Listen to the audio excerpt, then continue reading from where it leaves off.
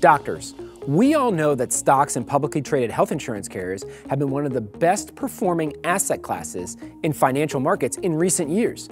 But is all this growth coming at the expense of doctors? Stay tuned to find out.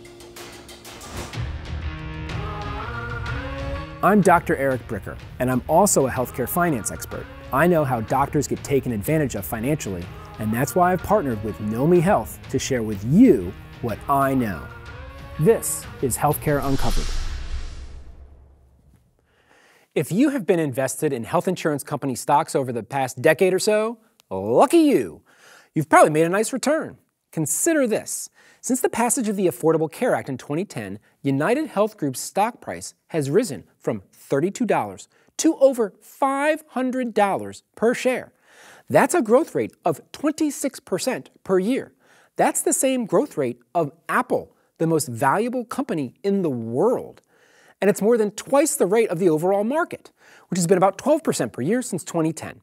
But it's not just UHG. The stock price at Anthem, which is now called Elevance, by the way, has gone from $51 to $520 over the same time period. Cigna has jumped from $31 to $272. CVS, which now owns Aetna, has gone from $27 to $98. But why? What is driving all this growth? Why have they made so much money?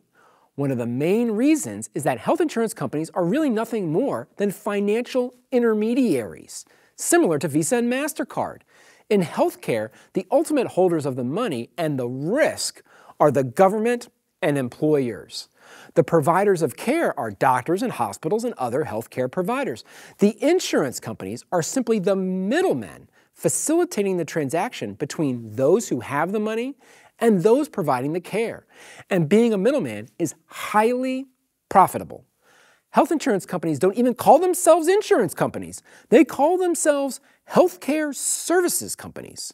The service they provide is that of facilitating the financial transactions for the $4.3 trillion that is spent on healthcare every year in America. But let's take a look and see what's really going on here. Health insurance companies are able to leverage their position as the financial middlemen because of something called the network effect. You may have heard of it in other industries like social media, fintech, or online marketplaces.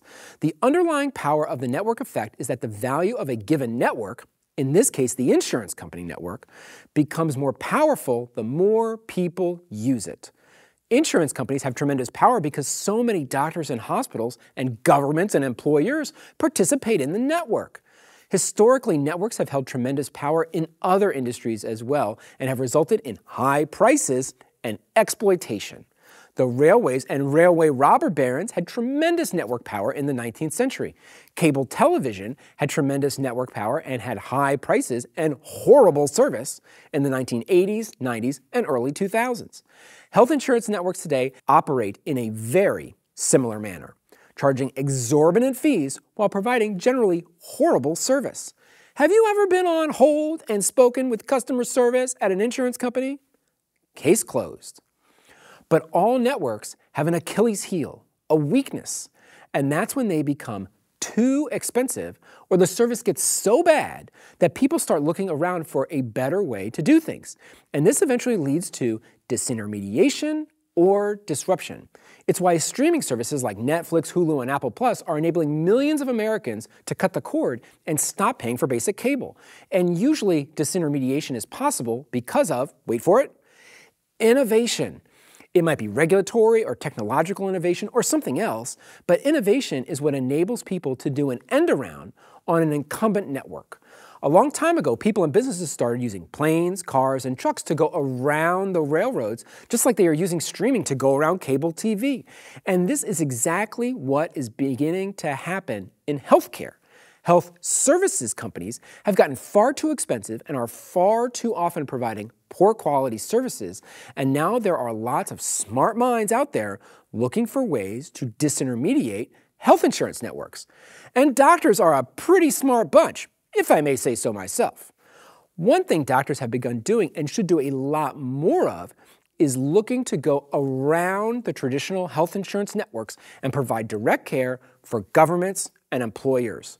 This is called direct contracting. And if you've been thinking about how to get going, I recommend learning more about the Know Me Health Open Network. To learn more, check out the link in the video description. I'm Dr. Eric Bricker, and this is Healthcare Uncovered, where we break down a broken system.